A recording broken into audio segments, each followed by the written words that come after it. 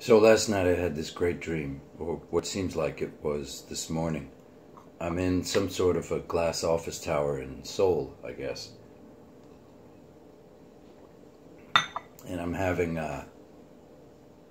some kind of earthenware pot, hot lunch at the generosity of some Hagwon, Korean Institute owner, a woman. And suddenly a man comes striding into the room, not unlike Martin Lent, a buddy of mine, his father, whom I knew when I was 18, 19, 20, and into my mid-20s. My friend's father owned a telecommunications company. It was the first substantive job I had, and I started there right after high school as a technician in the shop, and then shortly thereafter I was a draftsman. We drew enclosures for banking machines and phone answering systems, and I did some light illustration, a lot of technical drawing. Anyway, this man comes up to me, and in the dream I recognize him as somebody who seems like one of the male Hagwon, Korean Institute owners. And he says, "Would you like to work for me again?" You know, he's in his 50s. And I say, yes. And I get up and I stride with him to the elevator. And the Hagwon owner, the woman, sees me going. But there's this knowing in the dream, such as you have in every dream, where no words are necessary. And it's kind of like the emotional connection you have with people that you love.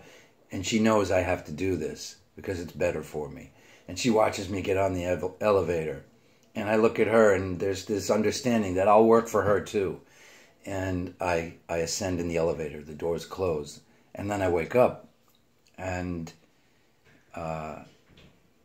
this probably has to do with the emotional channels I'm walking through in the last 24 hours, because I spent last night at a hospital where my dad had a stent put in.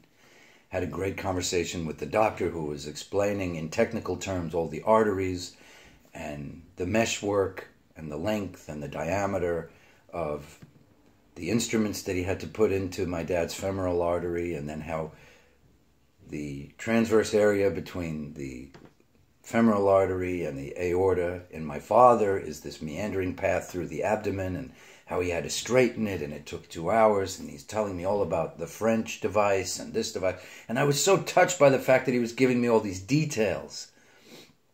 Details such as I knew as a draftsman, or details that I learn in part when I read about aerospace, you know. And I think it's because I had my NASA jacket on. But it's also because this doctor was a great man. But I spent the evening in a hospital yesterday. You know, it's a similar kind of milieu, a hospital, a cemetery, your alma mater. You go into this very nostalgic state. My mother and I got lost coming home because the hospital was on the North Shore. So it was one of those family days where everything gets quelled and everything gets expanded. And everything's emotional, but everything's practical. So I wake up this morning and I tell my mother about the dream.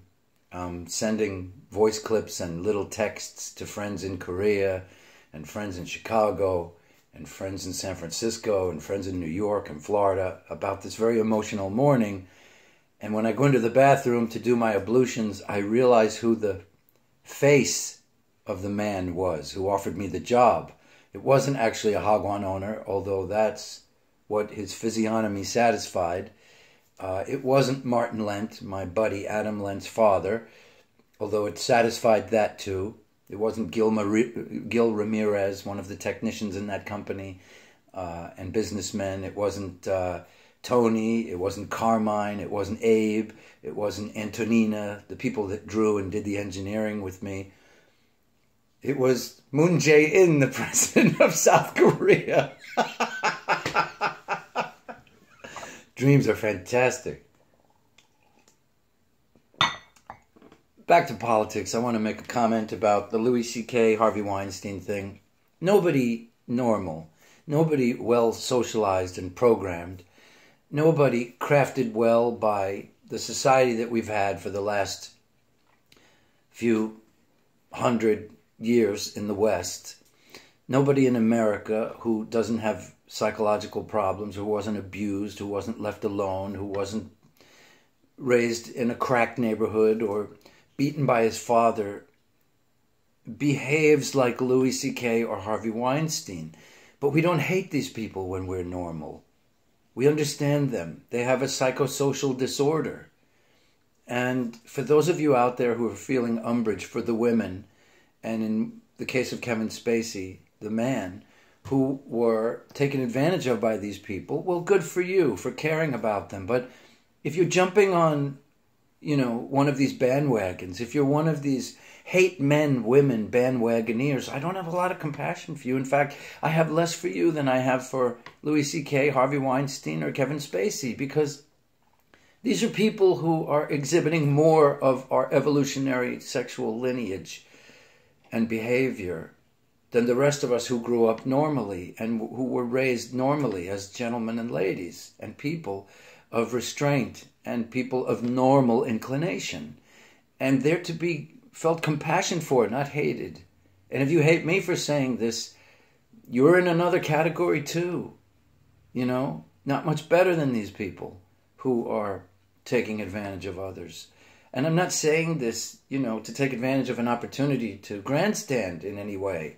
I'm saying that you're sickening me by attacking these people more than is necessary, right? Sure, they have to be dealt with. But I actually don't agree very much. I agree, but I don't agree very much with the people who are going after these people 20 and 30 years later. Look, when they say, they were beginning in their careers, they didn't want to hurt their careers, they were afraid. Okay, I understand all that. I have compassion for it, but it still doesn't measure up. Okay, because they abided the sexual interaction that was being exhibited or taken advantage with on the part of the person who had these disorders, and they used it to step one more step up on the ladder toward their career.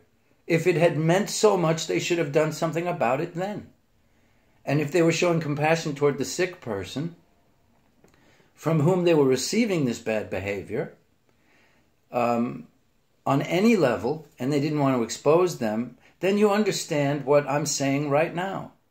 And for those of you who are saying, I hate Louis C.K., I'll never watch another Louis C.K., you can never listen to Wagner again, okay? Because he was an out-and-out ethnocentric xenophobe who hated Jews. And there must be a million artists out there who have very well-developed talents and are quite good at making us happy in other ways, but they have deficiencies, psychosexually, socially, psychologically.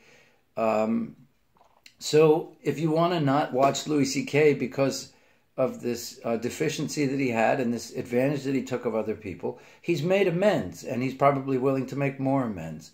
And he stepped up as a man and said that he was sorry, and he explained what he think was wrong with his thinking, and so on. And for those of you who say, he kept quiet all these years, nobody wants to ruin his or her life and that of his or her family by coming out, which is almost like looking for more attention and saying, look how good I am, after they've done something like this. Nobody goes to the police station and says, lock me up, I did this thing when I was younger.